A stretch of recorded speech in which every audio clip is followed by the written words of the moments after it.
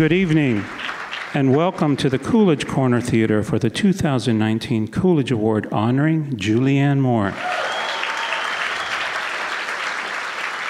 It's my pleasure to introduce you to the Coolidge Corner Theatre Chair of the Board, Michael Maynard.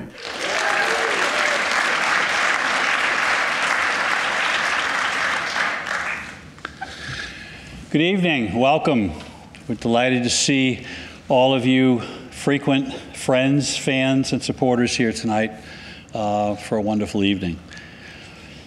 Welcome to the Coolidge and the 2019 Coolidge Award. Thank you for joining us as we honor an extraordinary actress whose remarkable body of work embodies the highest ideals of our award, Julianne Moore. And as you'll hear probably later on in a few stories here and there, a graduate of Boston University.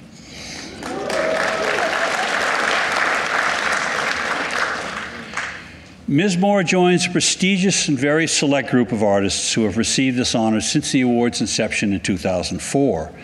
Previous honorees include Meryl Streep, Viggo Mortensen, Michael Douglas, and Jane Fonda. Legendary film editor Thelma Schoonmaker, directors Jeannie Moe, Werner Herzog, and Jonathan Demme, and the great cinematographer Vittorio Storaro. They are a diverse group, representing a broad range of artistry, but they have all changed the way we watch films. And the act of watching films is one of the many things we're here to celebrate tonight. For the past 86 years, the Coolidge Corner Theatre has used cinema as a vehicle to entertain and enlighten audiences, to create memories and community. And it is that commitment to building community through film culture that has sustained us through the decades, as we have evolved from a grand movie palace, starting in 1933, to a repertory house once slated for destruction, but saved by the community in 1989, and you'll hear more about that this fall with the celebration of the 30th anniversary. But again, we were saved by the community to the beloved, thriving organization that we are today. So thank you all for your support. We would not be here without this community, and we are grateful that you choose to support our independent, nonprofit theater. I'd also like to extend special thanks to some key individuals who have been instrumental in making tonight possible. They are longtime Coolidge board member Rick Larson, the visionary behind the Coolidge Award. Rick is here tonight and continues to be a board member.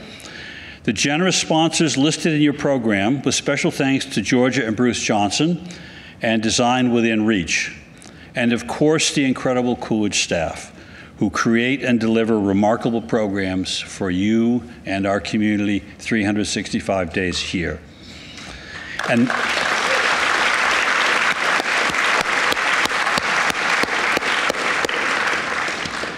now please join me in welcoming the force behind today's thriving organization and our Executive Director and CEO, Kathy Tallman.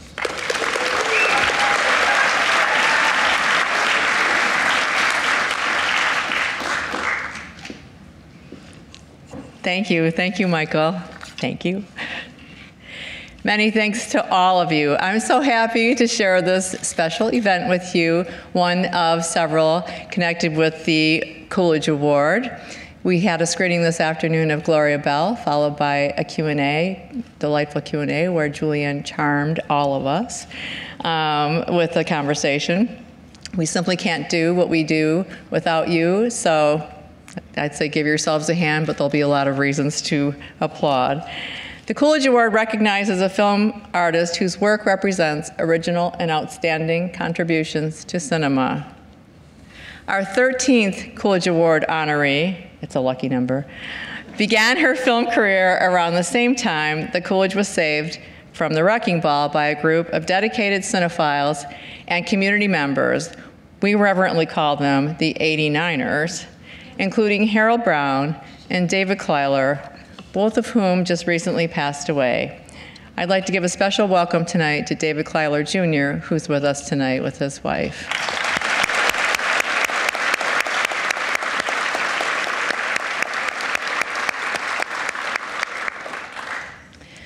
The Coolidge was formed as a nonprofit, and David became our first executive director. He He had a vision for the Coolidge as a beacon of independent cinema.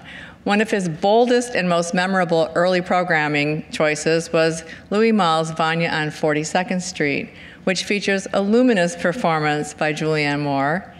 The film still holds the record as our longest running film. We haven't showed it for a while either. I think we should bring that back. Along with her electrifying turns in Robert Altman's Shortcuts and Todd Haynes' Safe, Vanya established Julianne Moore as one of the boldest and most exciting actresses working in independent film. Just as it is impossible to imagine film culture in Boston without the Coolidge, it is equally difficult to fathom the last 3 decades of independent film without Julianne Moore. She has forged a singular career, appearing in nearly 70 films, often portraying women for whom the description complex is an understatement. Oh, I mean, it's kind of redundant, don't you think women are complex anyway, but she does a great, great job of showing all of us. Her many roles include a cocaine-fueled porn star and maternal figure, a 1950s housewife suffocated by social convention, the tough and intelligent leader of an underground rebel group, a renowned linguistics professor acutely aware that her brilliant mind is slipping away, which earned her an Academy Award, a Sarah Palin that transcended impersonation and humanized a well-known punchline, Maud Lebowski, who prompts hysterical laughter from a sold-out audience at every annual screening at the Coolidge. This year is August 19th. Get your tickets, it will sell out. And soon, feminist icon Gloria Steinem. Even in her most ordinary roles, Julianne Moore brings remarkable and nuanced emotional depth to every scene. She's unafraid to show vulnerability and pain, is equally adept at channeling joy and lightness, and seamlessly transitions between the many, I should say. A New York Times interview described her as smart, funny, and down to earth. She acknowledged that she put a lot of stock in Flaubert's sage advice: be regular and orderly in your life so that you may be violent and original in your work. And so she has. In David Cronenberg's Map to the Stars, in Savage Grace, Carrie, Gloria Bell, countless roles, she provides stunning examples of someone thrillingly unafraid to step out of her comfort zone to create thoroughly authentic characters. She has been outspoken about the need for films to show a wider spectrum of women's experiences and change the traditional Hollywood depiction of midlife. In a recent interview about Gloria Bell, she noted, "It's important to see women at different stages. Just because you get older, you don't know everything, and it's not like you stop living. Life is not about staying young. It's about being alive." She has brought the same level of vitality, compassion, and commitment to her humanitarian work, using her roles, public persona, and actions to speak out for women's rights, LGBTQ rights, and common sense gun control. She is the author of 7 children's books, the Freckle-Faced Strawberry series, based on her childhood nickname, that champions self-acceptance, and has been a spokesperson for Stomp Out Bullying. And we can claim her as one of our own, an alum of BU's College of Fine Arts, and honing her Boston accent while working at the Up and Up Lounge above the Howard Johnsons in Kenmore Square.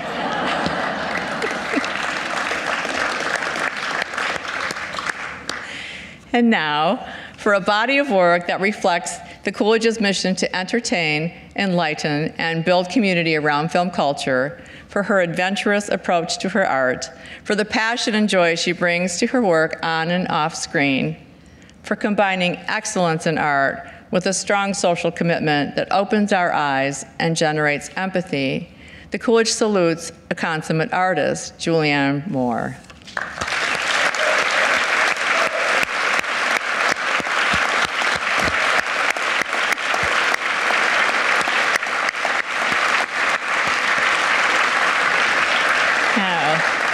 Let's take a look at the clip reel produced by Coolidge staffer Ann Continelli. Take it away. And what is it brings you here tonight? Well, we're here to celebrate you. Really? You're really talented. You're a transformative figure. You are refined. Beauty and with acting. What can I say? I'd be delighted. I never loved him. I never loved him, Earl. When I met him, when I started, I met him, I fucked him, and I married him because I wanted his money. You understand? I'm telling you this. This I've never told anyone. I didn't love him, but now, you know, I know I'm in that will. I mean, we were all there together. We made that fucking thing, and all the money I get, and I don't want it because I love him so much now. I fall in love with him now for real as he's dying, and I look at him and he's about to go, Alan. He's moments. It's complete bullshit. You don't have all. Damn it! Why won't you take me seriously? No, I know what I'm feeling. I know what it's feeling, and it feels like my brain is fucking dying, and everything I've worked for in my entire life is going. I miss my two sons, you know. I miss my little Andrew and my Dirk. You know, I always felt like Dirk was my baby, my new baby. How could you be so rude, Arnold? For what? I was introducing you to my family. I brought you to my son's birthday party, and you had the nerve to just disappear? It wasn't an easy situation. Really? I searched for your eyes again and again. I didn't exist. We were in love. Oh, please. We were in love. He didn't How many times did he have to say that? He It made me sick. Do you like sex, Mr. Lebowski? Excuse me? Sex, the physical act of love, coitus. Do you like it? I was talking about my rug. You're not interested in sex? You mean coitus? I like it too. It's a male myth about feminists that we hate sex. It can be a natural, zesty enterprise. Oh, wow. Okay. I don't know where that came from. I'm sorry. I'm really sorry. Jules, I'm gonna just go and. it's okay. No, I just It's okay. It was okay. But I shall return. I never understood how you got over it so quickly. You think I got over it? No one could get over it. I live with it. I think but about come him on, I mean, the way every you just seem day. to You don't move have a on. monopoly on suffering, you know. You always carried his memory like a What ball do you and a fucking chain. know I about always my carried memories? with You don't know what I move. feel or what... Oh, yeah, there you go. It's what you always do. When it gets tough, you walk away. This is our stop. You found it. Yeah, I found it hanging off one of the birches out back. It was so windy. I was going back into the house and it just sailed off my neck. I had a feeling it might be yours. Now, who else could have been so absent-minded? No, it's the color. Just seemed right. Well, thank you, Mr. Deegan, for finding it. There it is. No one's going to forgive me.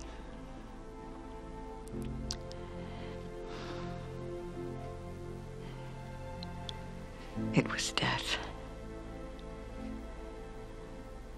I chose life.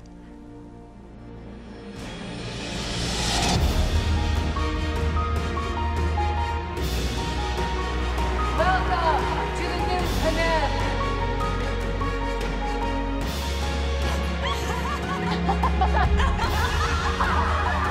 I am so fucked up. Not very angelic.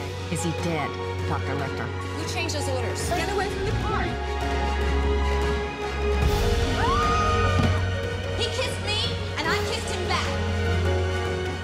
Please don't be kind to me. It only makes it worse. Julianne Moore. Julianne Moore still out. She's amazing.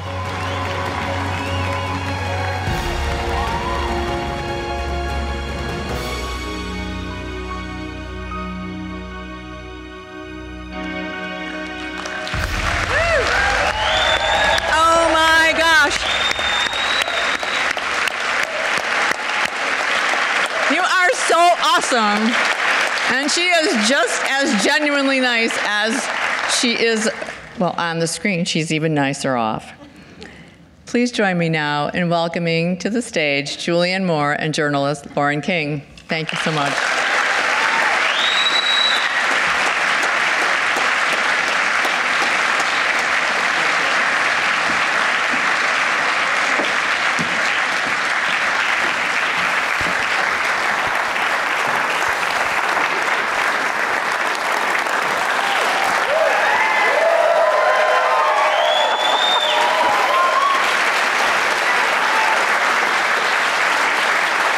Thank you. My God. Thank you so much. That was really lovely. To all those lovely things, and it was like watching my life flash before my eyes. There are some jobs I don't even remember.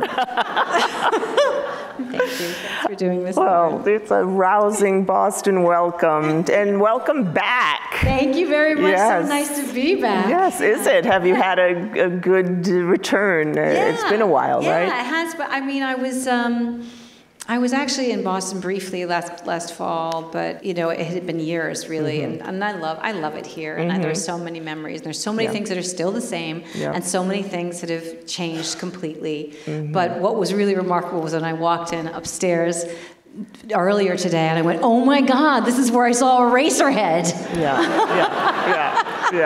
I could see where I was sitting. That was crazy. Great. It was crazy. I love that. Yes, so those were good years when you were at Boston University. Yeah, they were pretty good. You know, it's college, so who remembers? It was. I think Boston is such a great place to go to school, though. I mean, it really is. It's a wonderful city. It's an accessible city. It's easy to get around. I had a lot of great jobs. The program was great and intense, and so I have a lot of fond memories. And went back there today, actually. In between, I had a little break, so I went back and talked to the students. I think they're going to be graduating really soon, and tried to in an hour give them life advice. But it's very touching. But did you want to go to Boston University to live in Boston? I didn't know what I wanted. Okay. I had, my dad was in the Army. We had moved to Germany, and acting was my after-school thing. Because I couldn't do sports, and I didn't make like drill team or cheerleading or anything like that. So you have to do something after school. So something that I really loved. But when I got to Germany, there was a really wonderful and very ambitious, acting teacher. The first production she did was Tartuffe, Molière's Tartuffe. I'd never even heard of Molière. But anyway, I would always do all these plays with her. And after about a year, she handed me a copy of Dramatics magazine, and it had these different theater schools in it, and said, "I think you can be an actor. I think that you could make a living doing this."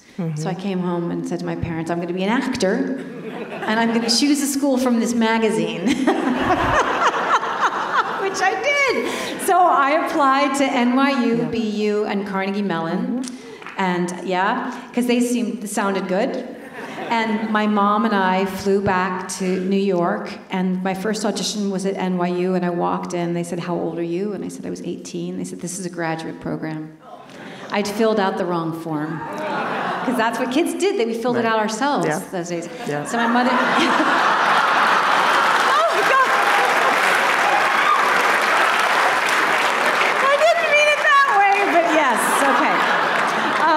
And my mother said, "It's too dangerous here. You're not allowed to go here anyway, so forget it."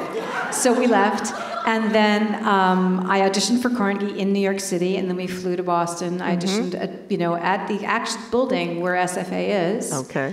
I had on dress pants and a silk blouse, and all the other kids had leotards on, in like the dance part. It was like everything was wrong. But anyway, I liked Boston a lot, and I never bothered to visit Pittsburgh because I didn't know where it was exactly. And that's how I ended up here. Now, Kathy alluded to the Up and Up Lounge. Yes. So let's talk about that and what that was like. That was the one at the top floor of the Howard Johnsons? The Howard Johnsons, for those of you who remember. Right in Kenmore Square. Yeah, in Kenmore Square. You can see the Citgo sign from the Up and Up Lounge, from the windows, and also you can see the Charles River. And I was hired there my first summer after freshman year when I decided I was going to stay and work. And I wandered in, and I was, I guess, 19. Wow. And so then they hired me, and I was underage, but nobody cared then. It was 1980. So they were great, and I worked as a cocktail waitress there all the way through college, and was eventually promoted to being an assistant bartender. And I worked a double shift on Saturday nights from 2 in the afternoon till 2 in the morning when the bar's still closed 2 in the morning here? Yes. Yeah. So amateurs. It's 4 in New York. In New York, So when I waited tables there, I was like, "Are you kidding me? I've got to keep going till 4." So it was a great job. I loved being there. You must have heard a lot of good Boston accents, and of course, you did one of the best ones as Nancy Donovan in 30 Rock. Whatever happened to your Boston accent? You're a liar, Nancy Donovan. I never had a Boston accent. What about you, loudmouth? What Southie piece of trash did you trick into marrying you? I have you know that my husband happens to be a very prominent Pakistani anesthesiologist. No, I'm kidding you. He's an Irish moron, runs a roofing company. So if you need your roof done, call someone else, because my guy's not reliable. You know, it's going away. It is? Boston accent. Yeah. It's going away. I think regionalisms in general have declined, you know, all over, you know, just because of, I think because of TV, the way we all listen to each other, and Kathy also, in that lovely speech, alluded to Vanya on 42nd Street, which played here, and I remember seeing it here. It was here forever. It was here for over a year. How important was that you did the theater production with Andre Gregory, then of course you did the film with Louis Malle, but the theater production went on for a really long time. A really long time, and it's funny because I should have tried to talk to the kids at BU about stuff that didn't come up, and it was, I know, and it was an interesting time in my life as an actor because I had been, you know, I had moved to New York and I'd worked primarily in I had a job in a soap opera. I'd worked there for 3 years, and then I got off the soap opera and I worked at the Guthrie Theater, did Hamlet there, and then Actors Theater of Louisville, and then I was doing a play at the Public Theater. And while I was there, Mabou Mines was sharing dressing rooms with Mabou Mines was an experimental theater group in New York City that Joanne Akalitis was a member of. So I happened to know that stage manager, and a girlfriend of mine said that Jack Doolin had said, come meet Andre Gregory for this production of Uncle Vanya. And Jack Doolin didn't ask me, so I wandered over, because my girlfriend and I would share information about auditions. And I wandered over to Jack, and I was like, why don't I get to meet Andre Gregory? I want to meet him too. And he was like, well, I think you're in between. I don't think you're a Yelena, and I don't think you're a Sonia. And I was like, well, I want to meet him anyway. I just want to meet him. And I went and met him, and at the end of the conversation, he said, what are you doing this summer? I said, I think I have to make some money, because I've been doing a bunch of theater. He said, why don't you stay and do this production of this workshop. It was supposed to be like a 2-month workshop of Vanya, and it turned into 5 years. 5 years. Yeah. Wow. We'd like take a break and then come back and do it the next summer, and then do it like for a week, you know, over like Thanksgiving holidays, or and then again in the spring, and because it was so long, it really was that tradition of like working on something. You know, Stanislavski says either do it like in 6 days or in 6 months or something. This was 5 years. It was so familiar after a while, and so broken down, and so conversational, and so result oriented. Yeah. So it was an opportunity, really for the first time in my life, to do something where there was we weren't anticipating any kind of a result, and it really changed the way I acted. Really? Yeah. And it's so unusual to have that kind of experience in the theater. Oh God. So it sounds like that helped you become a film actress, because it did. Well, you know, it is interesting, because even though there are a lot of actors who feel very, very free on stage, and they feel that that's where they're really kind of able to bring a full characterization. For me in the theater, I always felt that even though you have this rehearsal period, it was, oddly you get rushed into tech, and then suddenly previews, and then you're performing, and it has to gel, it has to come together. You can't fail. But here we were on stage in front of people, because Andre would invite all these people to come and see us, and famous people like Baryshnikov and Robert Altman and Susan Sontag came once. Oh my God. Yeah. And they would talk to us, because Andre wanted them to talk to us while we were there, and it was really uncomfortable. Really uncomfortable. But it broke you down so much. So back to the theater thing, like we could never get there. You couldn't. It was just like, how do I feel comfortable just behaving? And that became where I was most comfortable, and that really did, I think, transition into me being comfortable on camera and being a film actor.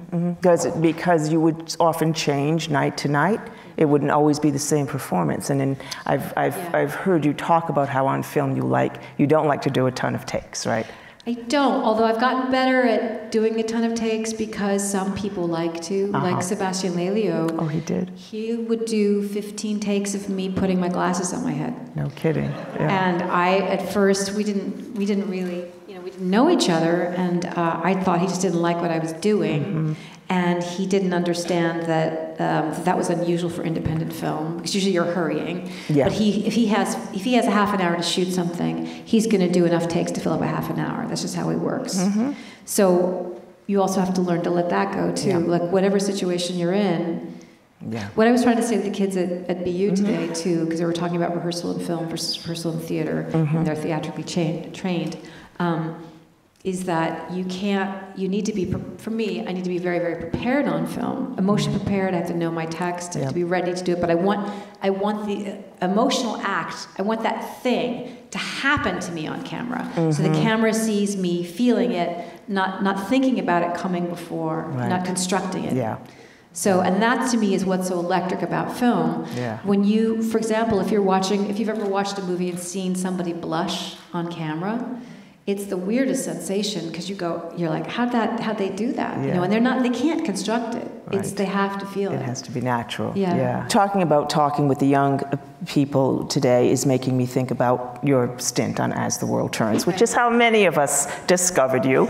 And how, if you are a fan of daytime drama, which I am, I discovered a lot of people that I followed throughout their careers, whether they stayed in daytime drama or went on to bigger things. Right. That doesn't exist as much anymore. In fact, it doesn't exist much at all. How many shows, are there any shows left? Some are on the web and online, and I think there's still a couple on, but it's changed dramatically, as you know. I mean, so isn't that a huge loss for young actors? I think so too, because it was this opportunity to go to work every single day, and you only, that's how we all learn best, by actually, we all know that, no matter what we do, by actually doing something, by physically doing it, through repetition, that's how we acquire skills. So for me to have that opportunity at 23 to go to work every single day and be terrible, I mean, that was invaluable. It really was. Trade you. Well, you won an Emmy, so I don't think you were exactly terrible, but and I would. My voice was so bad. It was like this. It was very affected. And I want to see you again. Is that why you kissed me yesterday? Why are you doing this to me? Why are you doing this to us, Franny? Which I told the students today. I said, I found that when I had been theatrically trained. So if I felt like I had a lot of purchase if I were in a great piece of material, with a lot of structure around me, and with a style or something. I had a lot to hang it on. But take away the language and take away something, and not, in fact, it's rapidly written. Let's say, to be generous. So so you don't have the language, you don't have style, you don't have anything but your presence. But your presence. Yeah. And so your voice is all over the place, and my face was all over, so I had to learn how do I get rid of that stuff? How do I, Yeah. When you worked on Safe with Todd Haynes, you were right there at the birth of this independent cinema movement of the mid-90s, early 90s, mid-90s, with Todd, Christine Vachon. I mean, you couldn't have known then what it would mean, but now looking back on it, what was that like, and how important was that to you? I mean, you just... It was miraculous. I'm telling you, it was a miraculous time in cinema. I mean, for all those people who... everybody was like the 70s, and you look at those beautiful movies that were made in the 70s, and then there were the 80s, and all the movies were about car washes and I don't know, it's just stuff that I couldn't get. I was working in television, I was doing theater off Broadway and stuff, but I could not get a movie. I really couldn't. And so there was a certain point where I thought, all right, well, my career will be in television Yeah. and in probably off Broadway or, you know, regional, because I wasn't getting Broadway stuff either. Like, that's it. And then suddenly this thing happened, you know, people started making these movies.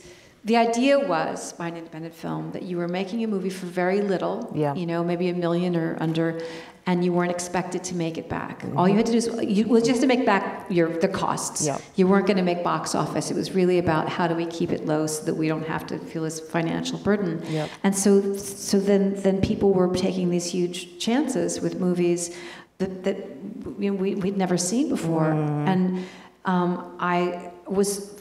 what happened to me was that I ended up doing Safe, Shortcuts, and then Vanya on 42nd Street was made into a film, and then they all came out in the same year. Yeah. So I went from somebody who had no film career and was a TV actress to somebody who was suddenly an artist. Yeah. And I was like, how'd that happen? That's... You know, that's what's interesting too, perception. Because it wasn't like I was a different, hopefully I was a different actor than I was when I had that horrible voice and stuff. I hope I'd moved away from that. So I had moved away from that, but I was still the same actor, you know, where I was supposedly in television, then I was this, you know, artistic one. So I think it's really, really important to look at somebody's work, not to look at the medium, to look at the work that they're doing wherever they are, and to know that, you know, often it's perspective. It's changed. Of course, it led to an amazing creative partnership with Todd Haynes. Yeah. I mean, you've made 4 movies together. And let me tell you, when I saw Safe, when I saw the script, I was making a movie called Roommates in Pittsburgh. And it's exactly what it sounds like. And believe me, actually it was kind of cool. It was D.B. Sweeney and Peter Falk, who was amazing, and Ellen Burstyn as well. But it was a nice family movie. You know, it was sweet. And I got this script. And I was like, I said, who is this? What is this? What is this? Who's doing this? Why isn't this cast? I mean, I couldn't believe that there wasn't an actor attached to it. And I flew home to New York from Pittsburgh, and I wore a pair of white jeans and a white T-shirt, and I was like, and I thought, I can only see you doing it one way, and if he doesn't agree with me, then I'm the wrong person for this. And I walked in, and Todd was there, and I did the first scene, and he said, okay. I said, okay. I did the second one. He went, okay. I said, okay. And then when we do one more, and I was like, okay. And he said, okay, thank you. I said, okay, bye. And evidently, he turned to Christine and said, that's Carol White. Really? And what's weird about my relationship with Todd is that we don't talk a lot about it. You know, I feel like I can hear it with the way he writes, and I don't, and we don't have to explain ourselves to each other. There was one moment in Safe where I throw up. It's when Xander Berkeley is holding me and it looks like I'm crying. I don't know if you remember. And I start to go like this. And then he said, and then when you throw up, stop, turn your head and throw up on the bed. I was like, what? I said, what are you talking about? He goes, just throw up on the bed. And I was like, no, that's not how I saw it. And I said, no, she just goes like this and throws up. And he said, I know. It's just that Locations was worried about the rug because we can't afford it.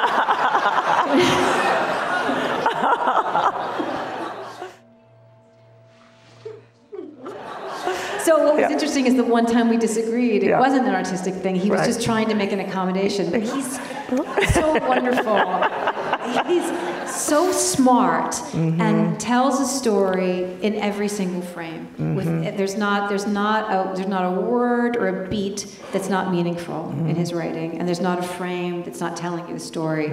And there's talk about scaffolding. You know, so you have so much purchase in his films. It's easy. He does so much for you. Now, of course, you made Far From Heaven one of your iconic roles, Oscar-nominated role, and I heard that you modeled Kathy Whitaker on Doris Day for one. I don't know if there were any others, but that was a primary. I loved Doris Day. You know, her movies. Those movies were always on TV when I was a little girl. And I loved the quality of her voice. I have a tendency to go up in pitch, and I didn't want Kathy Whitaker to do that. I wanted her, first of all, I wanted her to be kind of an iconic blonde. Todd wrote her as a redhead, and you know, it looks like I have red hair, the way the tone is in that, but that was actually a blonde wig. It was a warm blonde, but it was blonde. I said she should be the ideal American blonde, you know, and have, it's like Doris Day. Like Doris Day was that person you're like, oh, she just was our ideal. And she had a very soothing, very beautiful, very, you know, really lovely, this lovely voice. And I would say to Todd, if I go up, make sure I come down, you know, again. Because it's assured too, because this is a person who does feel sure of who she is in the world, and then suddenly her identity completely changes when she falls in love with this man. Yeah, Doris Day. Did you know Douglas Sirk's work? Because that, of course, is so influential. You did not. No. No. I just watch TV. Okay. So that's but, you know, But I should have, but I didn't. But when I knew this is how I learned about film in Boston at these theaters. Oh, really? So growing up, I watched television, and I went to whatever movie was on, you know, at the theater, and saw lots of challenging movies sometimes. In Alaska, when we were there for a year, the movie changed every Saturday, and sometimes you see like Aristocats. And then another time I saw Minnie and Moskowitz, the Cassavetes film. Oh my God! Yes, you know, so that kind of stuff. You know, once again, there was a curator of that. And then, and in the Army, the Army theaters, it's the popular stuff. But then when I came to Boston, there were all these theaters, like this one, like the Brattle, like Nickelodeon. She just I couldn't think of the name of it. Yes, and she just reminded me of that where I learned about Godard and Truffaut and Fassbender and Robert Altman. And suddenly it was like, what is this? You know, who are directors? What are they? What are they saying? Why is this different? But that's why I wanted to come here tonight. You know, that's why I wanted to come to Coolidge Corner Theatre, because I saw Eraserhead here, and everybody was high. But it was, you know, it was magical to go and to get on the T and go to Cambridge and go and see The Last Metro. I saw a double bill in Cambridge too, Straw Dogs and Emmanuel. Wow. Okay. Wow. So you saw everything. Everything. Yeah. The whole scope of everything. And so I don't think I realized how much it got under my skin. What my expectations were so high for material. So I actually feel like when I encountered it again in independent film, when I started seeing scripts that were reflecting what I had seen in the movies in Boston, it woke me up and things really changed. You knew the kinds of films you responded to and wanted to make. From my experience at these theaters. Another one of those is Maps to the Stars. I just rewatched it, knowing I was going to talk to you, and oh my God. It's rough. It is unbelievable, your performance. And of course, you have won an Oscar, but the Cannes Film Festival for an American actress to get Best Actress was a big deal, wasn't it? It was a really big deal. I was shocked.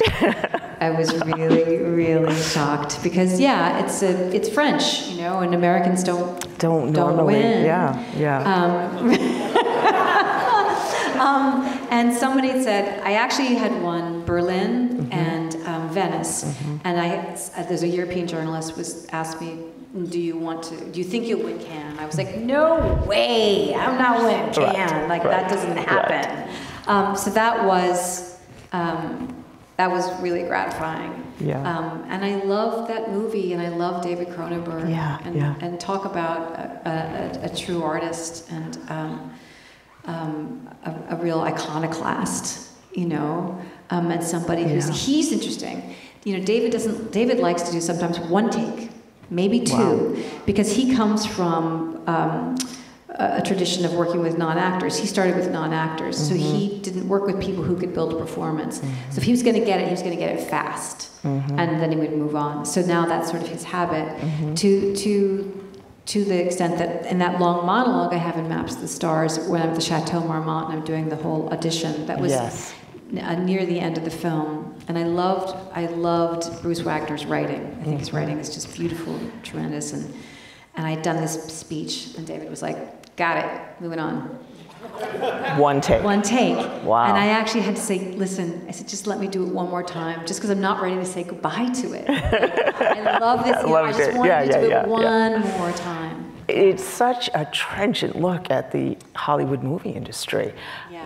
Did you base Savannah on, I mean, how did you get to her? She's like the, she's like the worst of all of us, right? She's our worst. She's just like, she's so needy and so awful and she's so childlike. I mean, if your child were acting this way, you'd be like, sit down, time out, Right. But that's exactly it. She doesn't have a mother. Yeah. It's all about not having a mother and being allowed to have her, and having her needs are so outside, so outrageous. I mean, I see it happen. It can happen in any business where somebody is infantilized and indulged, right? And I see it happen with grown-ups in my business. I see it happen with real children and stuff too, because somebody wants something from them, and so they're indulging it so that they can get it. They're not indulging it because they want to. They want something for themselves. So it's so damaging. It's so dangerous. Because she's pitiable too, Havana Sagrand, because they just want what they want. They don't care about her. Yeah. Well, she's quite sympathetic in your hands. I don't know. I don't know what it would be, but I mean, I think many people think of Cronenberg as a horror film director, and there's certainly elements of horror in Maps to the Stars, though others as well. But you've done several legitimate horror films. I mean, Carrie and Psycho and Hannibal. Right. Is that a genre you really like? I do like horror. I do. I like the devil more than I like knives. And I don't think there are enough devil movies. I really don't, because I think that's truly scary. I mean, I think slashers. I don't know. Look, slashers are, that is scary stuff. But I think that psychological horror and that idea that any movie where the paranoia turns out to pay off, something really is happening. I love that. Like The Exorcist or Rosemary's Baby, or any of that. And I think, interestingly enough, in troubled times, those monsters, all those anxieties that we are experiencing start to manifest as monsters in our entertainment. So I do think that they serve a purpose. In Hannibal, it's he eats people, and he's the hero. He's the anti-hero, right? We root for him, but he's the monster inside us too. He's the us that wants to eat people and win. I'm sure you'll be doing more horror in the future. I'm doing this Stephen King adaptation of a Stephen King book called Lisey's Story, which is a romance and kind of horror fantasy. So I'm excited about that. That's very exciting. That's great. I have to ask you this because I'm a classic movie fanatic. And every once in a while on Turner Classic Movies, they air that lovely tribute you did to Myrna Loy.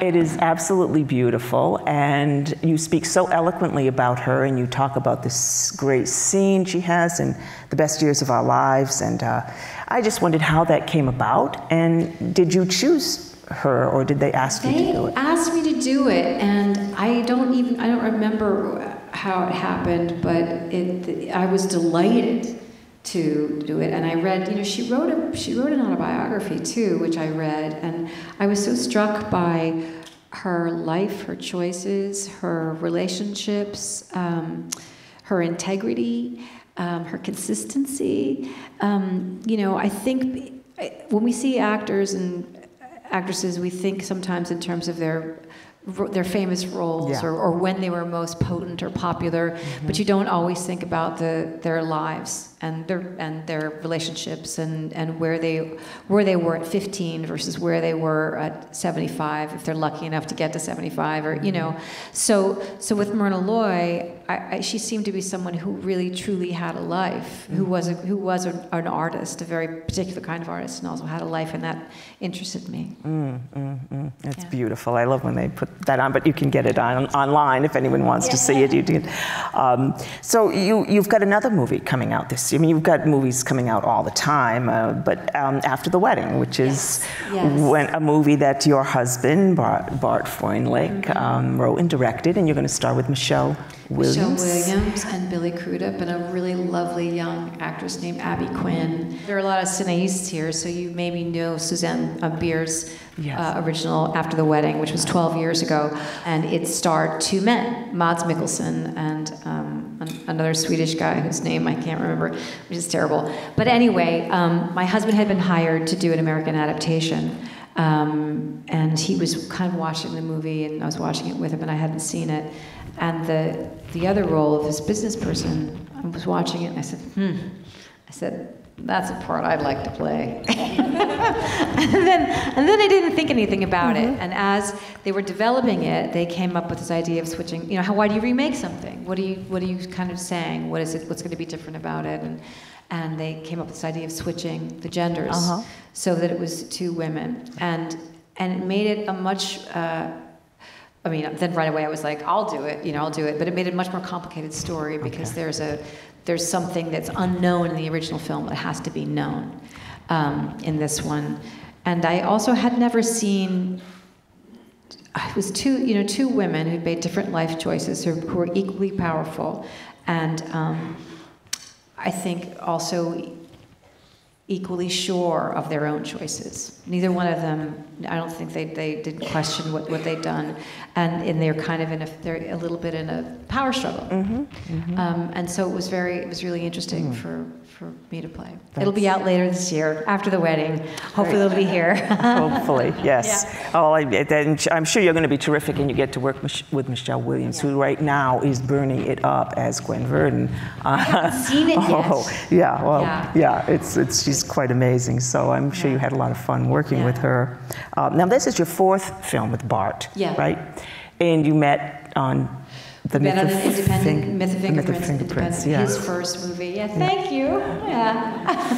Tell me a little bit about how that came about, and that first film. Did you know right away, not that you were in love with him or that you wanted to, but as a director, that he got you, or that it was somebody you wanted to work with, regardless of the personal? It was interesting because he caught me at a very bad time because I had just been divorced and I was really grumpy. Super grumpy, really mad and disappointed, and kind of I felt like I was just grumpy. Divorce can do that to you.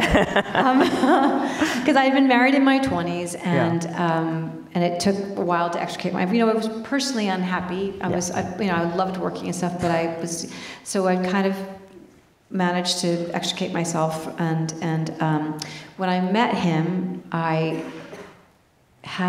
looked at a bunch of scripts, and this one really stood out, and I thought it was very interesting, but I was supposed to meet him at a hotel to talk about it, but my car broke down because the guy that I was seeing, not my ex-husband, my boyfriend, had crashed it. So I had a lot of reasons to be grumpy, right? So when I got to this meeting, I was like 2 hours late, and I kept calling and saying, I'm sorry that I was late, and I was very abrupt with him. I said, listen, why do you want me to do this movie? And I said, I want to let you know that, I said, the script is 130 pages. I said, it's going to have to be shorter, and if my pages get cut, I don't want to do it. He was so patient, and I was just awful. And he said, when I said to him, I said, so what is it? Why do you see me in this character? What do you see? And he said, because you look like you're two different people when your face is in complete repose and when you smile, because you have a duality to your physicality. And I went, oh, okay, all right. And then I was like, okay. And at the end of the meeting, I was pretty sure I was going to do the meeting and do the movie, and he thought it was disastrous. Okay. And he got up and left because I said, look, I have to go. I have another meeting. I did, actually. It was terrible. I was meeting my agent across the room. And so I went and sat with my agent, and Bart got up and left. And I was like, I'm going to do that kid's movie. That kid's movie. He was 26. Okay. And so it was his first movie. And I'm older than him. Yeah. So, but anyway, that's how we met. And but he was very, the thing that people always ask how directors are different, and I always say it's everybody's different. We're all different, right? But what is it that the directors, that really, really great directors share? And it's they share a clarity of vision. Mm-hmm. It's their own vision. It doesn't have to be the same as anybody else's, but they're clear about what their vision is. They know where the shot is. They know what they're trying to say. They have a style, and when they can communicate that to you, then you can do your job, because you have to be able to communicate their vision. But he was very, very clear about what he wanted to accomplish. Yeah. And saying you had a duality, that term was 1997. That has since been used to describe you, but that's quite perceptive. Yeah. Well, it was actually before then, because our child was born in 1997. I guess 1990. The film came out in 97, so this would have been like 96. 96, actually, we had a baby pretty quickly. Okay, well. Things worked out. Yeah. So. I know, and he is 21, that baby, and is, a junior in college, and our daughter is 17 and is looking at schools, and that's what's so crazy about being back here in Boston and thinking about my college experience when I have kids who are basically in that. Same age. That same space. Yeah, it's crazy. Do your kids want to go into the business? No. Our son actually is very interested in music and in film composition. So that's something that that's recent. He never was interested. Our daughter, when I asked her why she didn't go out for the play, she said, because that's for losers, Mom. Oh my! Wow.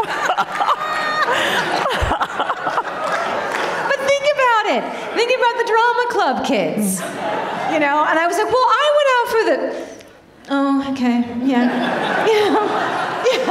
But I don't know. I also think that it's a lot in her life. Her dad's a filmmaker, her mom's an actor. It's all over the place, and I think that when you're 17, she was a PA on After the Wedding.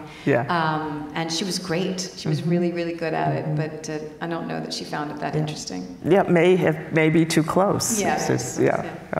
So I also have to ask you about the Gloria Steinem film. It's called The Glory is a Life on the Road. You're done with it? You completed it? Yeah, we actually have 2 days of pickups because I think we ran out of money and need to get a little more money, which is not unusual. But it is not a straight-up biopic. It's based on Gloria Steinem's autobiography, My Life on the Road, and it has there are several Glorias. There's a 9-year-old Gloria, a 14-year-old Gloria. Alicia Vikander plays one Gloria. I play another Gloria. Bette Midler plays Bella Abzug. Lorraine Toussaint plays Flo Kennedy. Janelle Monáe plays Dorothy Pittman Hughes. It's a really cool meditation on Gloria Steinem and the women's movement. But it's Julie Taymor, so it's not realistic. It's not realistic. It's very impressionistic. Impressionistic, I suppose. How did you research it? Did you meet with her? I mean, first of all, I did. I read everything that I could and watched footage, and then got to actually meet her. I'd met her tangentially at some Time's Up things, but never really had been alone with her. And she is everything that you would hope she would be. She is a true leader and incredibly open and tolerant and funny and always teaching in the gentlest of ways. Always never lets anything slip. She'll be like, hey, maybe this is why this happened, or maybe pay attention to that, or she's really extraordinary, and I think will be, you know, she's a major figure in our culture. Julie Taymor, you mentioned you've worked with several prominent directors who happen to be women: Lisa Cholodenko, Kimberly Pierce, Rebecca Miller. Is that changing at all, that you can see within the industry that more women are? Yeah, it is. It is. I mean, it's not changing rapidly, but it is changing. I mean, I think that a few years ago, nobody even talked about it. Nobody even talked about, you know, women not being, we're 51% of the population. We are not a minority. It's important that women not be treated as a special interest group, too. That we don't talk about, like, female films or female directors. It's like that thing where people would say about being gay married. It's like, no, you're married. You know, it's marriage equality. It's like, you know, so you basically want gender equality as well. Do we have to stop? I got the wrap sign, so are you kidding? I'm gonna. I wish we had more time. I didn't get to so much, but this has been such a pleasure. I feel like I talked too much. No, you did not. This has been so great. Thank you so much. You were terrific. Really terrific.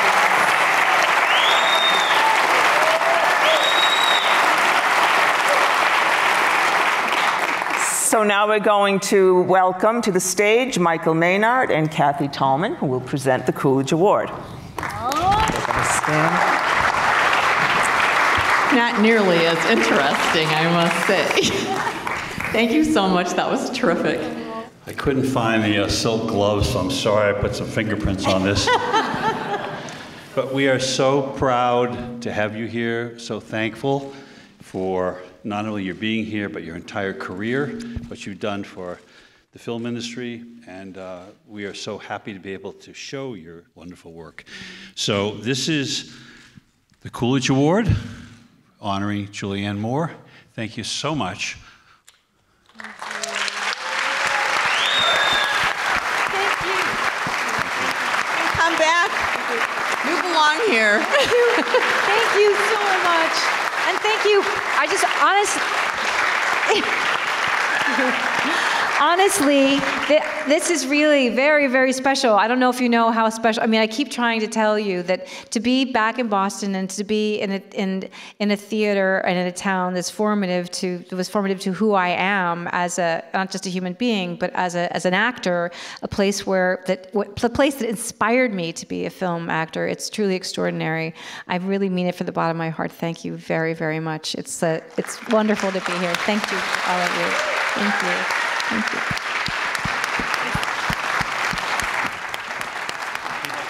You did a nice.